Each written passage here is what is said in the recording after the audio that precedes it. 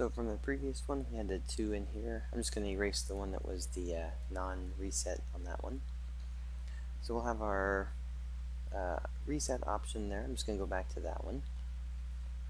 So one more time just to make sure that you understand it, so that once it gets completed, the reset platform, if it's enabled, is going to allow it to still continue to go through what it did before.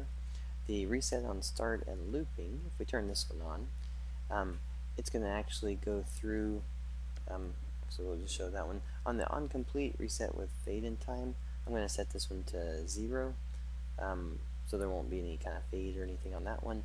But the OnComplete reset and start looping, actually this one might do it. We have the trigger sets for the player, so we'll see if it picks it up with it.